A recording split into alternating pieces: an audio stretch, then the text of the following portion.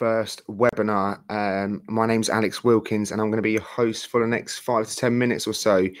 Today, we're going to run through a brief overview of the iHASCO LMS, and this should be beneficial for both existing customers and people who are looking to join iHASCO.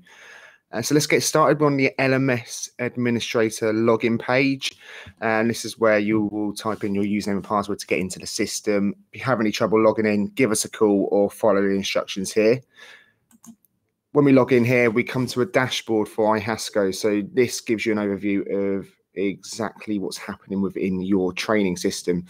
We've got how are you doing tab here. So this is populated this system. It will show you we've got 38.9% not started, 19.4% expired, 25% completed, and 13.9% in progress, and then 2.8% of people have failed. So that is your overall training progress with iHASCO. Hopefully, a lot of you will be within the green rather than having any other colours here on this pie chart that you see here. So from this homepage, you can get to all the necessities that you need for managing your accounts. So you can browse your users, add and update users, message all users. So that'll be through an email, and you can change your account settings here as well. We'll go into the settings today, so I can show you where everything is on the system. If we click the settings in the right-hand corner, you will be able to get access to your global settings, your messaging, your administrators' contacts. That's who you would like staff to contact if they need any help. We've got a separate tab here for users. So this is administrative users. That's where you can set up any additional administrators for the system. So you could add a HR manager on. You can add a manager on for a specific location if you wanted to.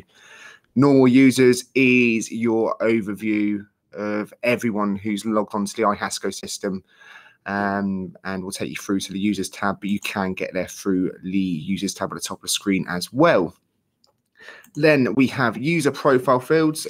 In here, you will be able to go in and set profile fields that you would like staff to update or that you would like to have added onto the system for you to make the tracking and recording of your training even more easier. And then on the right hand side, we have course settings. In here, you can set your individual pass marks. You can set refresh periods for each course as well through there.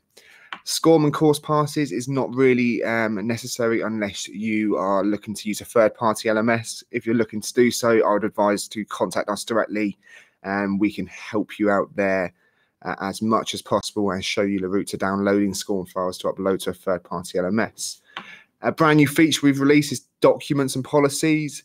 This is where you can host your own documents on a system and make them required reading for all staff members. It's a paid for feature. Please contact your direct account manager if you'd like to find out more information on the costing of that.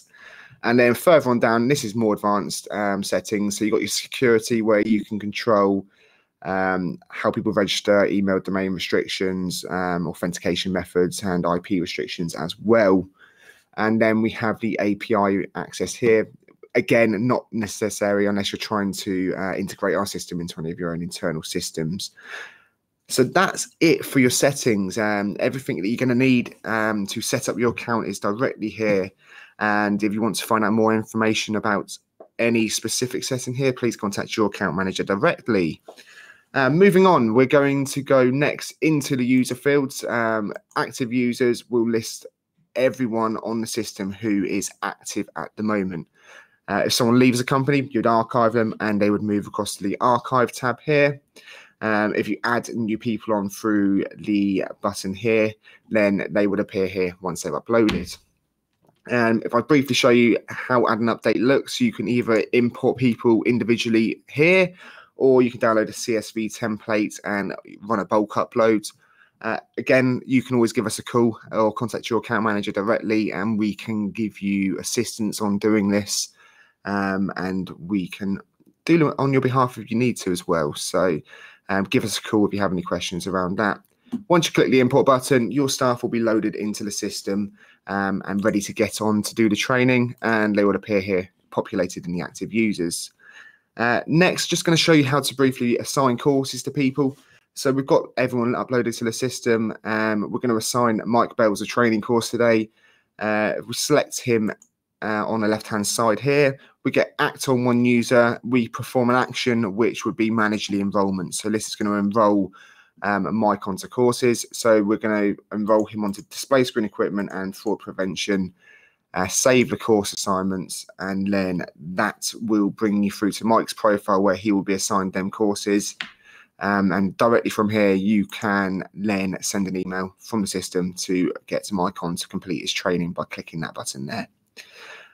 Next, I will show you on how to report on people who have done the training. So in the reports at the top of the screen here, we can click on display screen equipment training there. And this will show you an overview of exactly how you are doing on this course. So you've got expired, completed, in progress, and not started. And then below it tabs it down for you as well, so we can quickly see the people who have expired, the people who have completed, the people who are in progress, and the people who are not started. If you need any more information on this, again, contact your account manager. We're more than happy to run you through that. The final thing I'll show you today is insights. So that is going to give you an overview to what's happening on your account. You can see which administrator is sending out which emails or course assignments to which member of staff. So this is all tracked and recorded here for you to keep a log on any activity on your account. You can see there you've got the name Connor Ellis, and he's been had a refresh reminder sent to sent for fire awareness. So that's it today. It's a brief overview. We're here to help on the phone if you need us at all. But hopefully this has been useful for you getting started on your iHASCO account. Good luck. Thank you very much.